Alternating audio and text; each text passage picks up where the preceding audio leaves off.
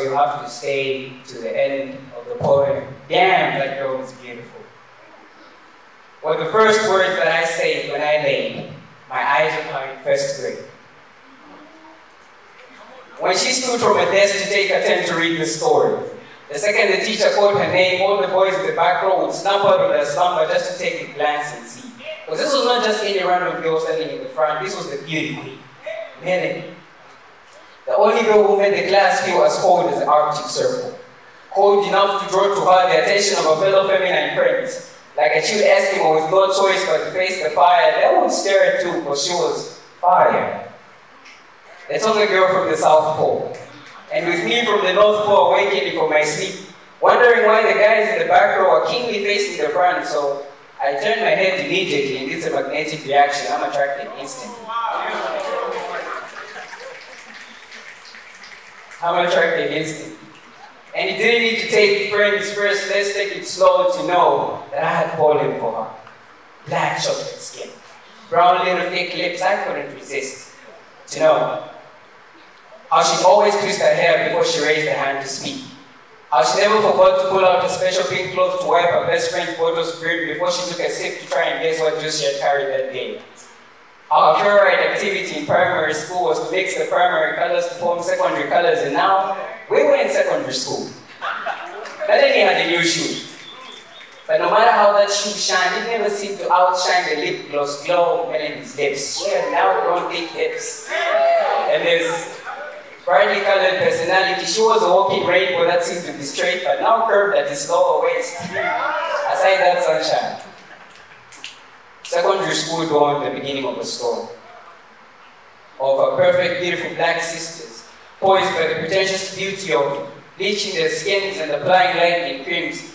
It was actually funny when her best friend, who was nicknamed Cara Black, because her skin was dark as night, shifted to the other side of the spectrum and now became Cara Light.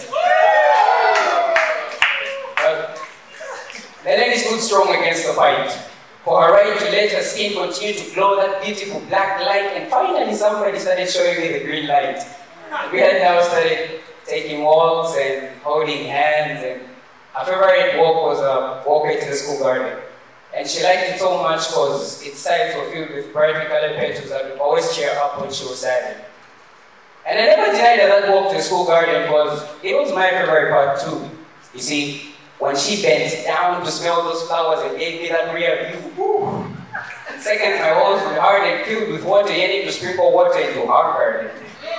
But like a queen, she always silently commanded her boundaries because to me she was like royalty. And now we're in university.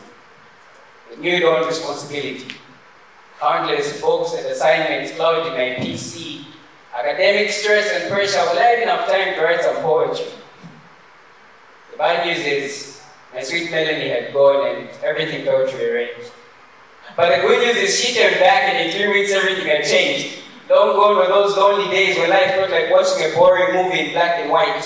When she came into my life and gave me sharp, straight to the point words of advice that pierced through my self-doubt like a knife, leaving me fantasizing of the day of finally bending the knee and make her my wife. Gave me a reason to walk through the streets with a bright smile because she added color to my life. And honestly, I'd always wanted to take Melanie out for a date, but I was broke. But no hustle.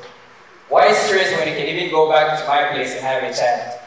And I can make you a nice, warm cup of tea. See, she always frustrates me when she texts, I love you, but never forget to add the best tea. But it's okay.